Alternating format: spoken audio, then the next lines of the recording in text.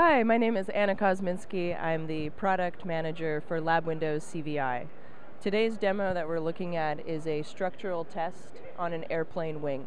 We have in our PXI chassis an SC Express strain module, a DSA card, and an analog output X-Series card. We've also mounted accelerometers and strain gauges along the length of the wing, and we'll be using this agitator to flex the wing and simultaneously measure the strain and acceleration data and graph it on the screen using LabWindows CVI. In this demo, we're using LabWindows CVI 2010 Service Pack 1 edition. And we've used the 2010 Win32 SDK that supports the Windows 7 libraries. We also incorporated an intensity graph that shows the strain across the wing via color indicator, pink showing highest strain.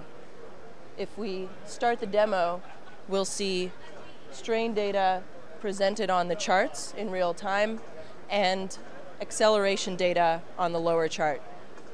Notice the glossy look of the user interface thanks to the Windows 7 Win32 API from LabWindows CVI 2010. We also have a ASP.NET web server running on the controller, publishing the data to a web page that we can monitor remotely.